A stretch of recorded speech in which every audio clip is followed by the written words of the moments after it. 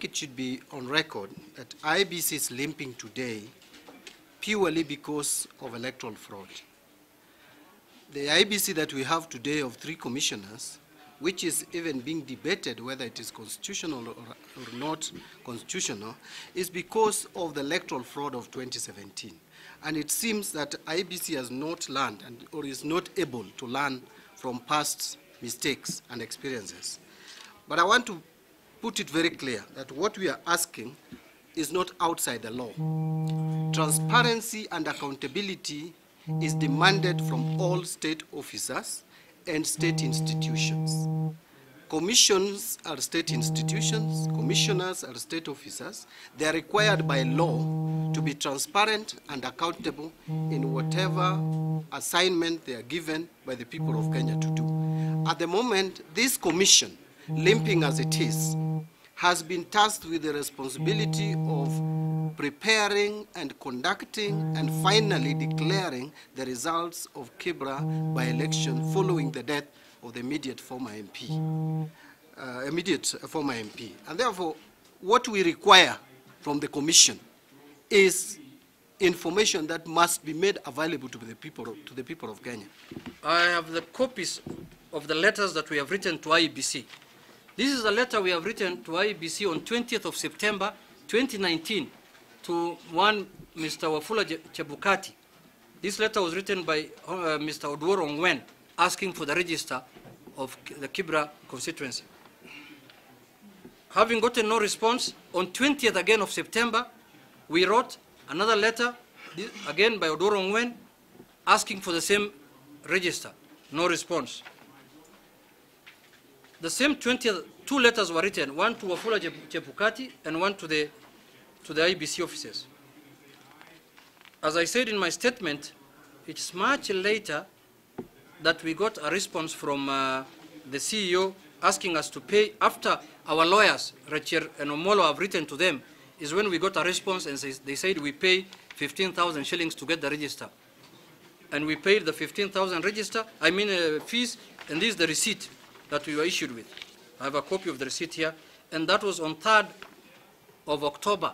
And today is which date? 9th or 8th.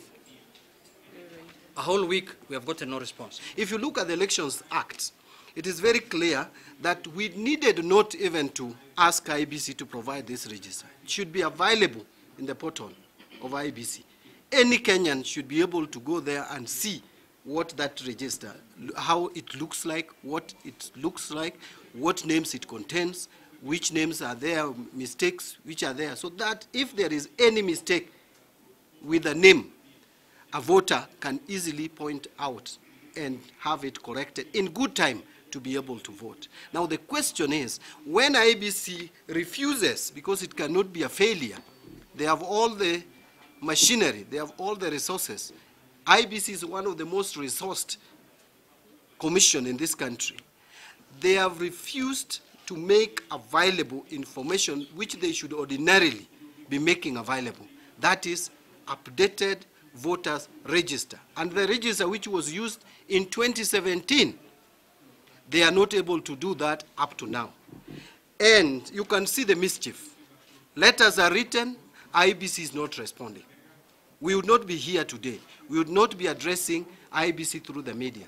We had our officers, the executive director of ODM, which is one of the participating parties in this election, which by right is entitled to have information regarding the register that will be used during the election of 7th November.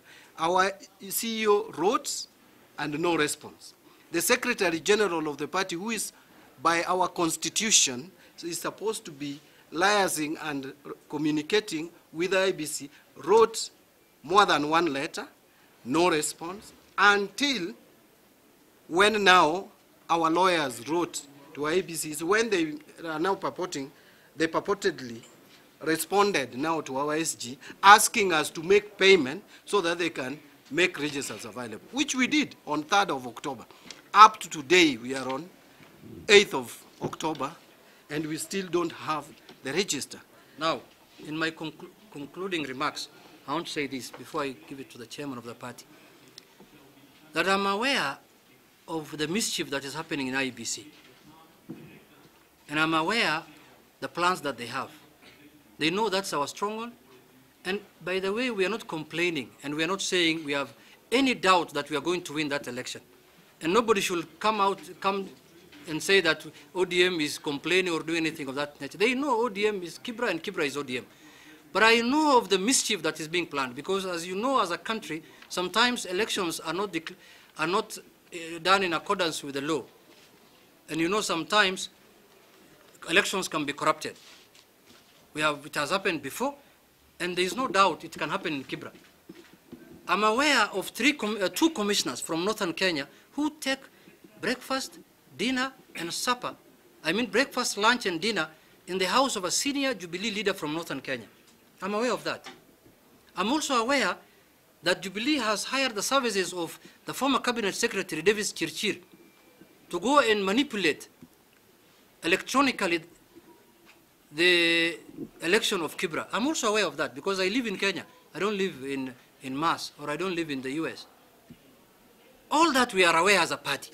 What, therefore, we conclude as a party is that IEBC does not want to be transparent, does not want to be accountable.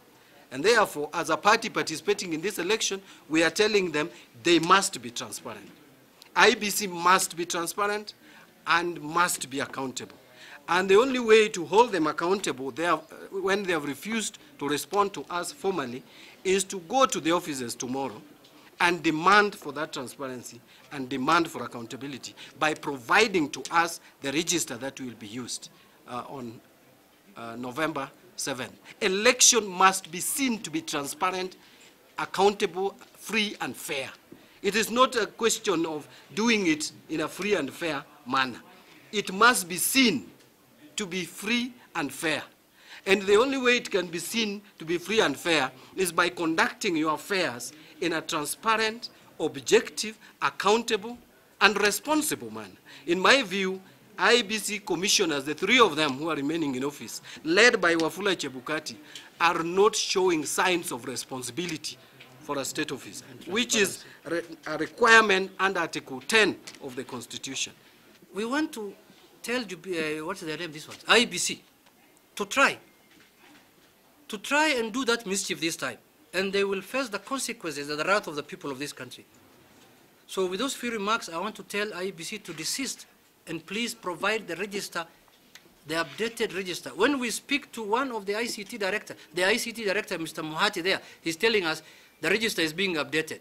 When we speak to Salome, the legal person, she's telling us the register is being verified. How can you verify a register that was used in 2017 elections? But I want to inform them that as we have all the data, we only want to see what they have. And it is the law that requires them to provide the register. It's not a choice. We are not begging from them. It is the law.